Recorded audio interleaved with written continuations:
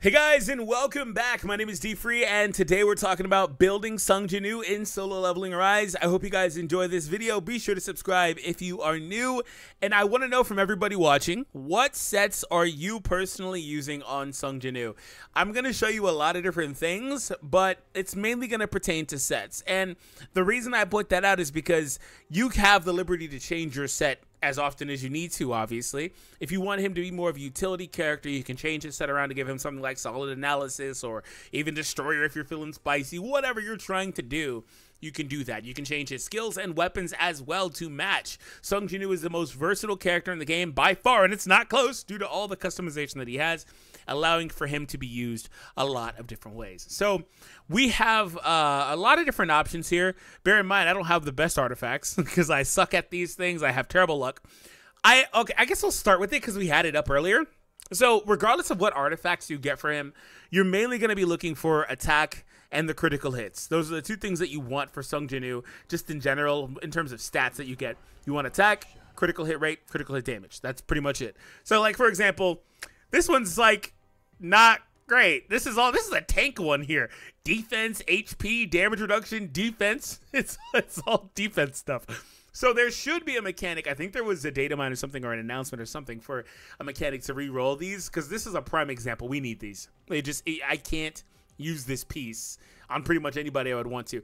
Now, that being said, it's not like it's bad to have more tanking, right? It's just, this is a game based on DPS, so I don't want that. Defense penetration is solid as well. And then, by the way, I talk about attack, critical hit rate. You also want to get the percentage-based bonuses. You don't want to get, additional attack. You want to get attack percentage first. The other one's secondary. Anyway, so moving on. One hit kill is one that you can put on basically any character.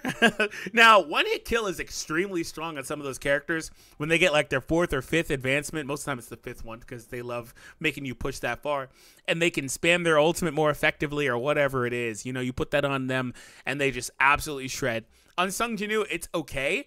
It's not my favorite by any means. I've used it a good bit. It's not my favorite, but if you like it, go for it. It's a good set regardless. It's just one of those things that kind of comes down to. Now, another thing you can do with this is you can make it a 2-set. I am not really a big fan of 2 sets because I don't like missing out on the benefit of the 4th set, which, by the way, quick spoiler, there may or may not, I don't know if this is announced information or if it's data mine, but there may or may not be sets that go beyond 2, 4, 6, or 2, 4. There's going to be 6 and 8 potentially. Just want to let you know that in terms of like one set for both sides. All right. So yeah, I'm not a huge fan of missing out on the set effects personally, but you can make 2 of these and combo it with something else, like Armed, for example. I think Armed is a good sub-in with the attack increase here that you would get from the 2 set if you wanted to do that. With Armed, I really, really like getting that 4 set, so you hit through the defense that they're missing. But that being said, I mean, just flat out getting attack and the combination of the ultimate is a good combination because you will, in that position, be able to do more damage because all of his stuff just scales off the attack stat. So you can do something like that. But I would just, personally prefer to get that decrease myself. So that's one thing you can do. Now, in terms of the right side for Sung Jinwoo is extremely simple. Just like I said, he can play however you want him to play. But there is, in my opinion, 3 really good choices. And that starts with Expert. Now, I am not really going to be shifting any of the right side pieces to 2s of. I just think you need 4s of for most of these. Same deal. You want the right attacks and crits and all that stuff, right? But with this one, when landing a critical hit, the user has a 25% chance to increase attack by 0.8%, stacking up to 100 times, which changes with the 4 set. You really want the 4 set of this. Changes to 50% chance to increase attack by 1.6. So this set is really good on Sung Jinwoo. It's good on other hunters like Cha Hae-in or whatever, but, it's best on Jinwoo because he never leaves the battlefield. Right? He's always out there. He's not switching out. So you would want to put this on him in most cases. Now, here's the deal with this. This will excel more often than not if you've got a critical-based build, because what will happen is with a critical-based build, obviously, you will be able to do more critical hits, right? So if you're landing more critical hits, you're going to be able to do this more often. And the cooldown's only 1 second, so it doesn't take very long, right? But regardless, and with critical-based builds, whether that's toughness or not, a lot of that comes down to your weapon choice, too. Do you have weapons that hit a lot of times or hit quickly? Do you have weapons that literally increase your critical, like Plum Sword or Scythe, whatever, right? Like that that matters a lot too. But regardless, I think Expert is the de facto best choice for the right side. If you feel otherwise, obviously let me know. I also really like Champion of Field because it functions kind of similarly, but it's not, it doesn't have the high-end potential, but it's more yield up front, right? So it increases the attack by 5% for 4 seconds when landing a critical, and when you have 4 of them, you can now stack that 4 times. So if you got a heavy crit-based set, you got good critical bonuses, you know, crit weapons, all the stuff I just kind of explained, you could very easily get flat 20% increases, you know, just very quickly. Now, more often than not, you probably will exist in that 10% range because they're going to start falling off and restacking. Sometimes you'll miss critical hits. You know what I'm saying? So most of the time, you'll probably be at 10 to 15%. You probably won't be at 20 all too often. But regardless, though, the attack increase up front is really nice as opposed to having to build it up with Expert. But the thing about Expert is that most of the time you're taking on, you know, pretty much every time. In fact, I don't think there's any other. Only time you're not is in like a dungeon, I guess. But anytime you're going to any sort of gate or anything like that, you're going to be taking on a few hordes before you get to the actual final boss. So by then, I'd imagine that you've built the Expert bonus up. So regardless, Champion of Field is more of like an alternative option for more people. Other than that, Executioner is the one that comes to mind. Executioner increases your attack when the opponent is lower. So this one is another one where, or increases your damage. That is different.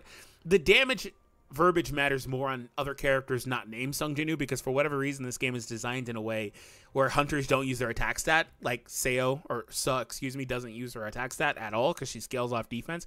I wonder if there's some sort of like higher level calculation that does take it into consideration because I just don't know why it's printed on hunters that don't use it. Aside from just to keep the game uniform, right? Anyway, this is a good set regardless, though. It's one of the de facto ones that most hunters are going to use, though, because like I said, it can be on anybody. Unlike the other ones that are increasing attack, I think even what's it called?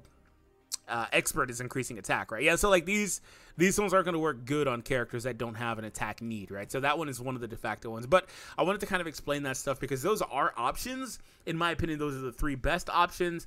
But I think with Sung Jinwoo, you pretty much just leave Expert on indefinitely. I don't really see much reason to too much ever take it off personally. So I wanted to kind of explain that. Anyway, moving on from here, let's actually talk about his best set because I have made it like 5 minutes into the video or whatever and not talked about it. With all the things I talked about and the critical focus and all that stuff, his best set winds up being this: 4 copies of toughness, 4 copies of expert, on the right side. You want the critical bonuses from this. Obviously, the critical hit damage would be really, really nice. So it's like its best set, but it's also like the cookie cutter standard set because this is what most people are going to wind up running, and they're going to run it with the full, like I said, full 4. And I don't really have too much explaining to do with this. This one's extremely obvious, very straightforward. Again, critical weapons, critical artifacts, stat bonuses. Like I have a critical hit rate bonus here. That's perfect. You're just going to do more criticals, which leads to more damage, especially with this right side piece on. So that's more or less how Sung Jinwoo is built with that. Now, moving on from here, another alternative is, just like any other DPS character, Armed. I might have mentioned Armed earlier, I think. Yeah, I did, as a 2-parter, right? But as a 4-parter, a 4-set piece, I think Armed is also extremely strong because it allows for you to get that extra damage in while ignoring the defense. Very self-explanatory with that. Now, if you're gonna run Armed, like I said, I think you need Expert on most of the time, but I wouldn't blame you if you decided to switch it out for one of the other options, like I said. I think maybe you can yield. You know what? Let me actually see something here. Let me see Executioners too. The bonus is too low. 40. So 40 is like 40's like they're about to die and you just kill them, right? Like it's too low. And then this one is just, it doesn't get those extra 3 stacks. So it's just 5%. So yeah, I would still just run 4, like I said. Unless you're taking on a shorter piece of content. Now, a cool thing about Sung Jinwoo, like I said, is that he's very versatile. He can run whatever set you want him to run. So this one here, Destroyer, I think is kind of cool. You could maybe run a 2 set of Destroyer and 1 hit on him if you wanted to do that.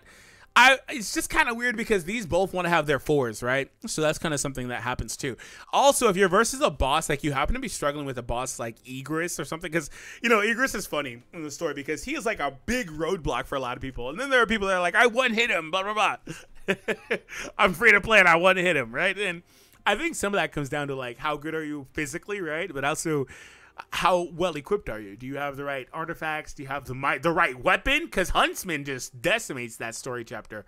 So there's that. But if you're versus him or any other boss that you just want to break more effectively, Solid Analysis is a good set for him if that is the case. But after the toughness set, arm set, and potentially one-hit kill set, everything else on here is pretty much just optionality. I wouldn't use the Noble Sacrifice one because that takes his attack off. You could maybe use Noble Sacrifice as a 2-set if you absolutely had to. I wouldn't do it. Solid Foundation, right? It's like, I personally wouldn't really do it. If you have to do it, I wouldn't blame you. But we always circle back to either armed or to toughness for Sung Jinwoo.